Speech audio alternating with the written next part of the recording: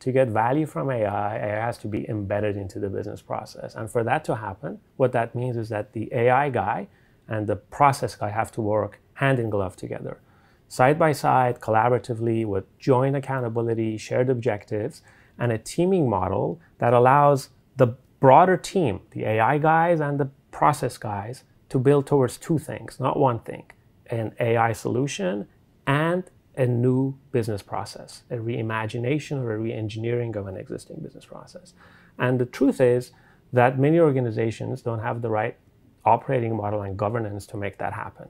You know, what categorically does not work is if the AI guys go in a vacuum and build the coolest algorithms on the coolest technology stack and then expect the business to just take it on and adopt it.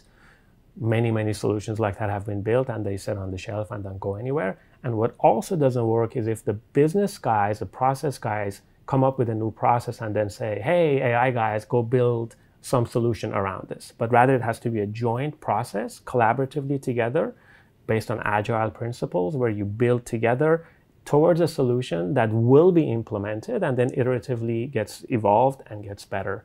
And to create the operating model for an organization to allow that teaming model is really hard.